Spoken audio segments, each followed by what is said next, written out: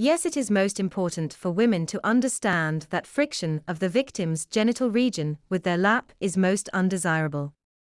It causes erotic arousal and fixates the victim on the experience, so that in later life, they find it undesirable to perform normal intercourse without some recreation of this preliminary.